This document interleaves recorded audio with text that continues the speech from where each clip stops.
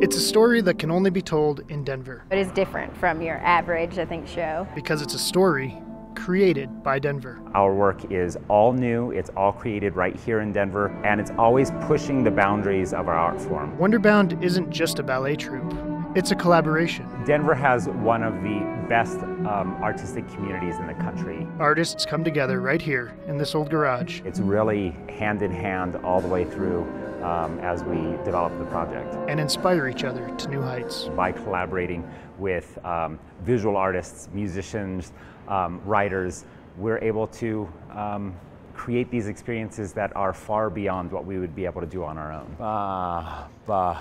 You should be drawing a huge circle with your left foot. The works are completely original, conceived by artists. If you're being proper about it, you'd be PK attitude, Then they're shaped by collaboration, by the environment, and by the very community they're in. You can come to a rehearsal at Wonderbound anytime you want. Or just peek in the window for a glimpse of something new. It helps reconnect our art form, which so often can feel rarefied and foreign to people who haven't experienced dance before. Being a block from the rescue mission, Wonderbound has a constant audience.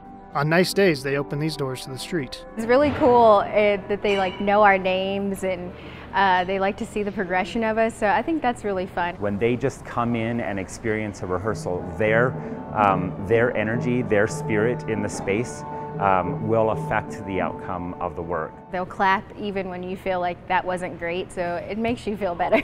A professional theater. Listening to their insights. Of the community. Listening to their interpretation. For the community. It helps us a great deal in understanding how to continue to create better art. There. And a story. And then, yeah, there we go. That can only be told. Go one more time. By Denver.